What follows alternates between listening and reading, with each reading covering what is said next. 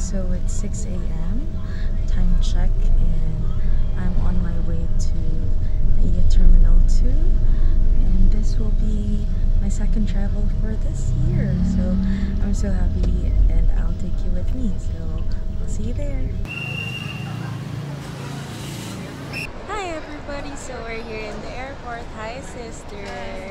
We're waiting for boarding time. So update sa immigration, hindi na sila super strict. I think it's because of the recent issue na may hihingi ng yearbook. So I'm glad na hindi na sila ganun ka unreasonably strict. So dire-diretso lang kami. And Yamya, say hi! Yay! Meet my grandmama!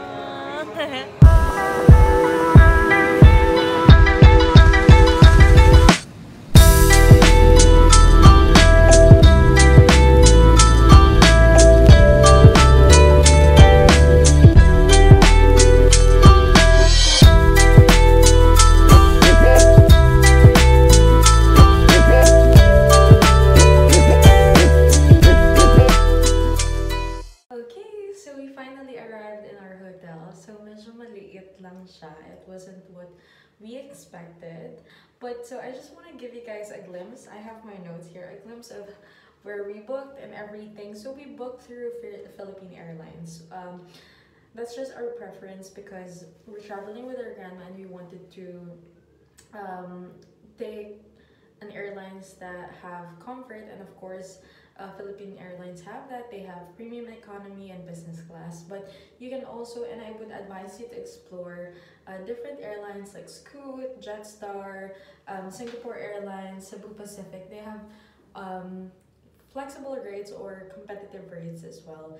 So Philippine Airlines was just our preference for this travel, and we spent around, I think, 27,000 pesos per head. There's 3 of us, my sister, my grandma, and myself. But it cost a little bit more because we paid for our legroom. So we were seated in premium economy.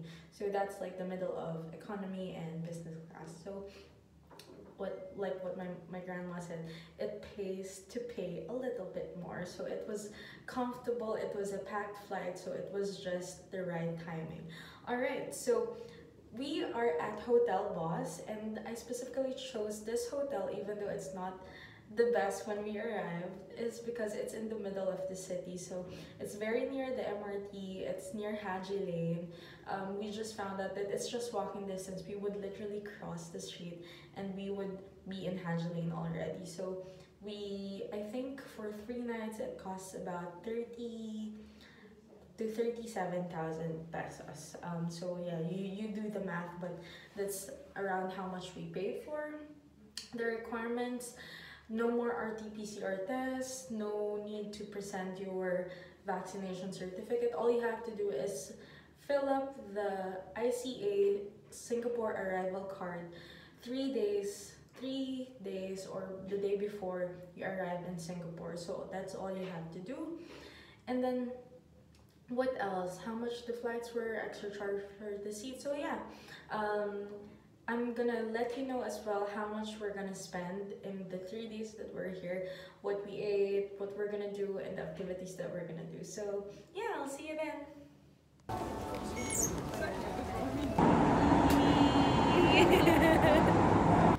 Yay, we are now walking to Marina Bay Sands. Ayan. So hi!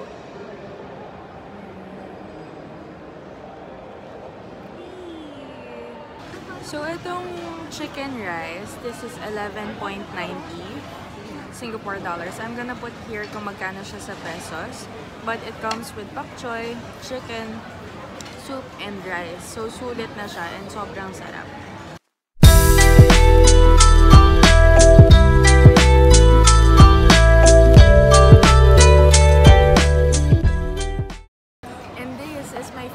This is water chestnut. So here in Singapore, in all of the food court, there is only one place where you can buy drinks. So there are multiple food stalls, but there is only one place to buy drinks, so you can buy water, chestnut, hawthorn, calamansi juice, and everything. Pero dun lang sa place.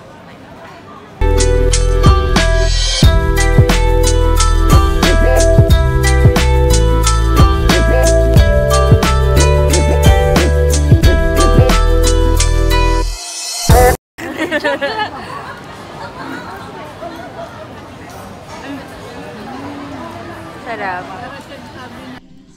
Okay, so we got our vlogging stuff ready. I'm gonna show you guys how awesome this is. So it comes with the mic there, and then this light comes in 3 levels. 1, 2, 3. Tapos it could be a tripod, but I use it na panghawak lang like this. Yan. And then it comes with this with this snapper. Yan. Para holder siya ng phone. So yeah. Ganda! I got it from TikTok shop. So this is what comes handy for travels.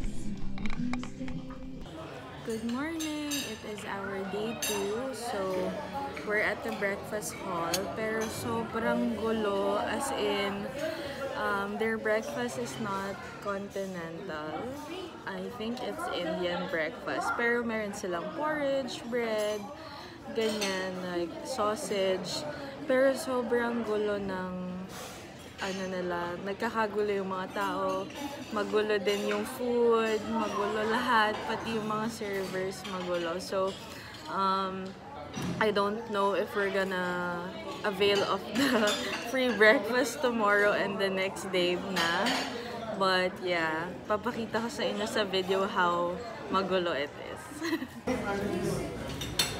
Breakfast time. And fish curry gravy.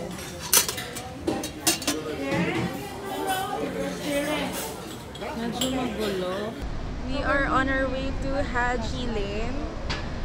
The weather's a little bit moody. Minsan nag-rain. Pero ngayon sobrang sunny, as you can see. So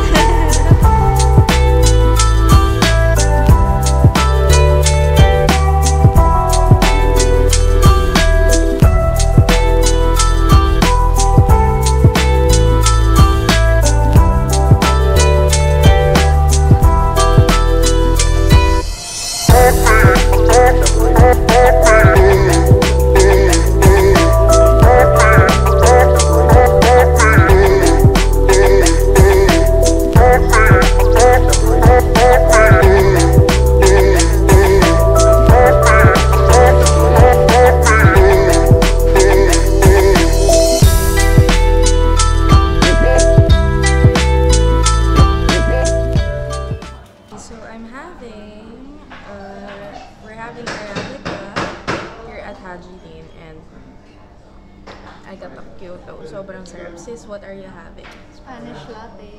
Yan. And the difference daw between a Spanish latte and Spanish latte and Kyoto is less sweet. Less sweet than a Spanish latte. Ayan. And flex lang namin our grandma blending in with Arabica. So ecstatic.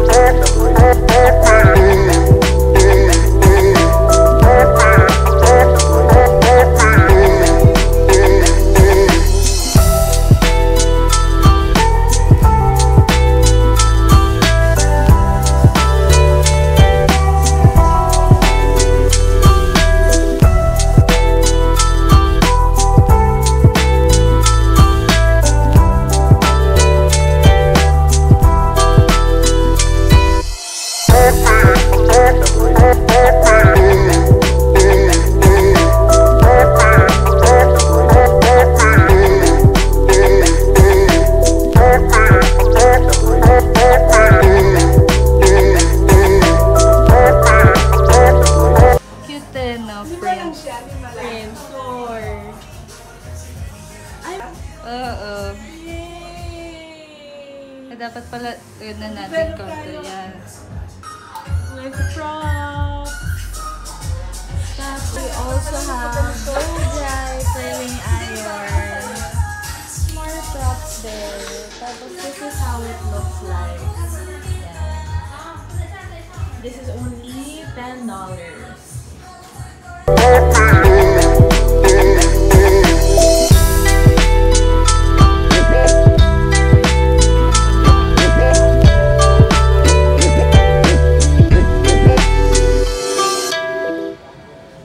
So we're still in Haji Lane doing some shopping, and this is our 4th stop in Haji Lane, I think. Wala pa naman kami masyadong nabibili because it's a little bit expensive here compared to the Philippines.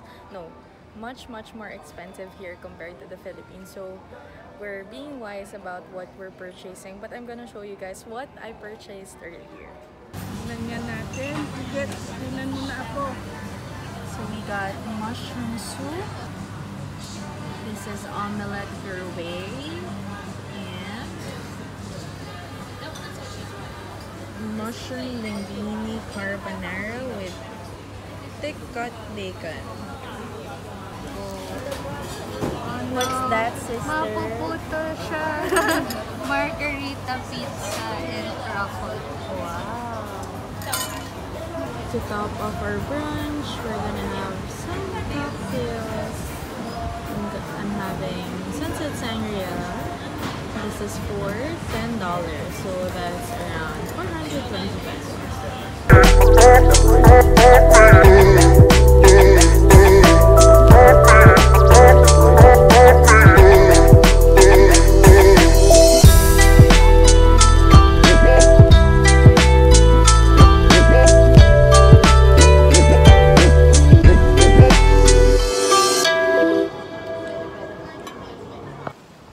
Medyo haggard na kami, but we are in Chijmes and we're just taking some photos. We just had lunch at Privé, and yeah, so to go.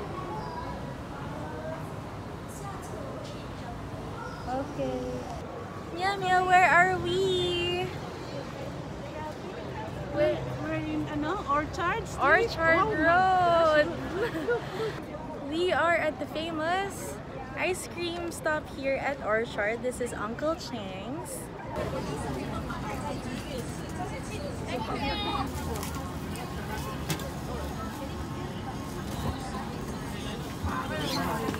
May katabi na si Miami.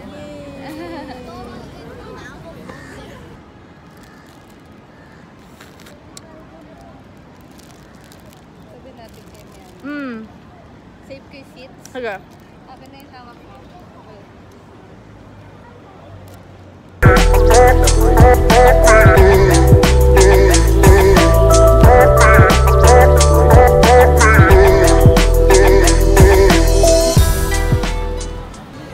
Someone's happy. Yay! Sister, show your... Yay! We got it. Good morning. This is day 3 and we are on our way to... Ayan, may nag-trim ng bushes kaya medyo maingay. We are on our way to McDonald's to have some breakfast, and then we're gonna go to Gardens by the Bay. We bought tickets to visit the Flower Dome and the Super Tree Observatory.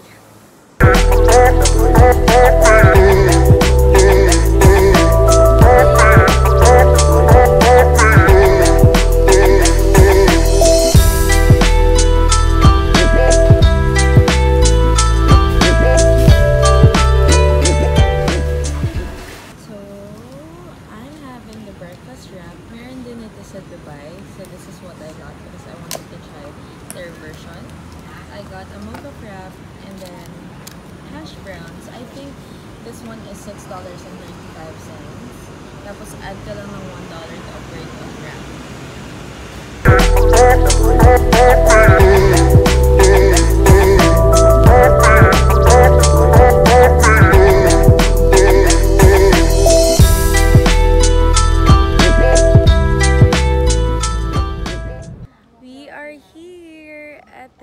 Tree Observatory. We're gonna go up there. Yeah, we're gonna go up there, and I'm gonna tell you later how much it costs while walking on the bridge.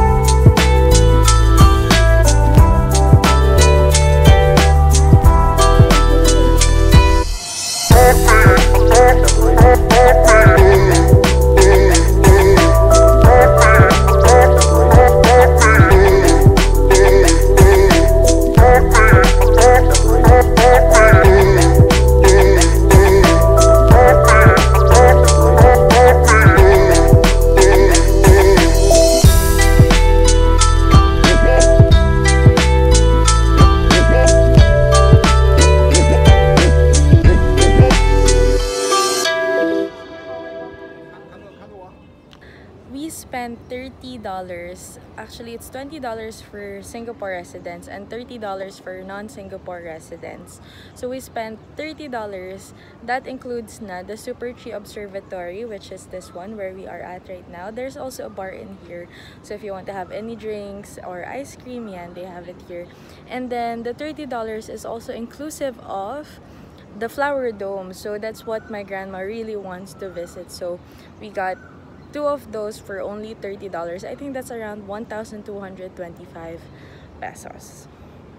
Yum yum! Where are we?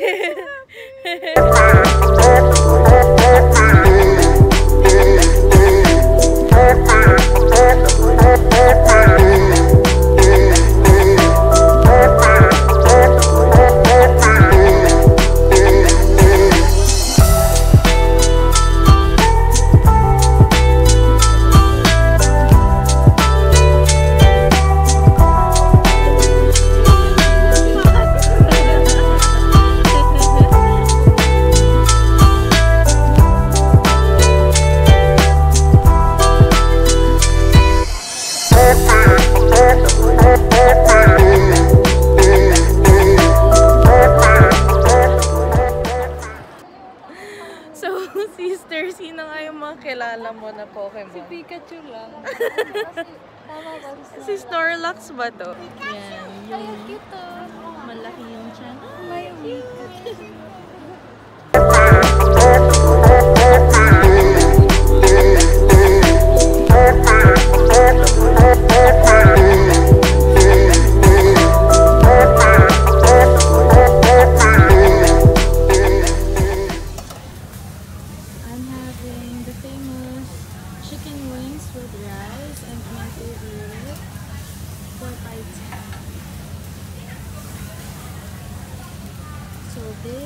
If you're having this with rice, it's only $7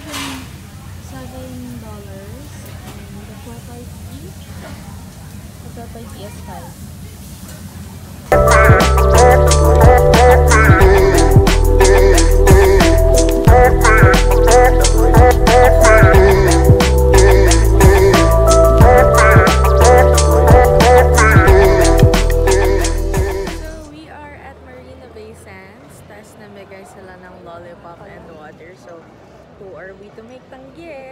We're just waiting. We made a reservation at Lavo. It's at the roof deck of Marina Bay Sands and it's an Italian restaurant. Medyo lobat na ako, so hopefully makunan ko pa yung food na kakainan namin.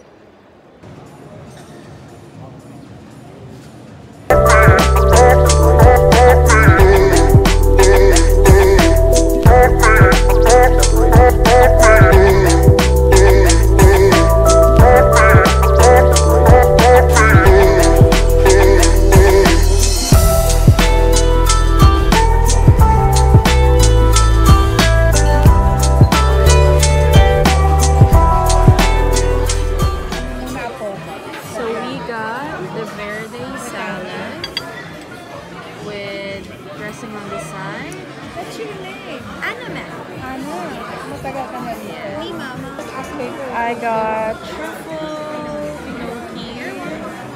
And then me and my God, eggplant parmigiano. Yes, please. Carbonara.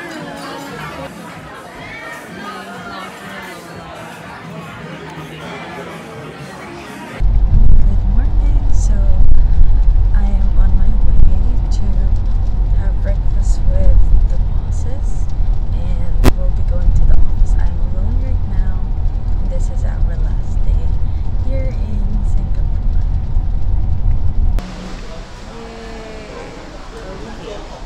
Yeah. Today, you guys are handling entire events by yourselves, right? Okay, so I just really needed to sound out because it's one slide or 3 slides. Really? he really asked for one slide. Hi guys, so I just finished my meeting with my meeting in the office, and I'm now headed back to the hotel for our flight. So it's been a good trip, and I'm so glad I saw my colleagues before heading back and had breakfast with the boss and everything.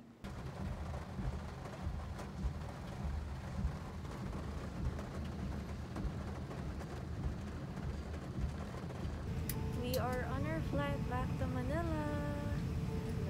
Hello. The flight is almost empty. Yay! And we got extra legroom, front seats for comfort, of course. Still flying with Philippine Airlines.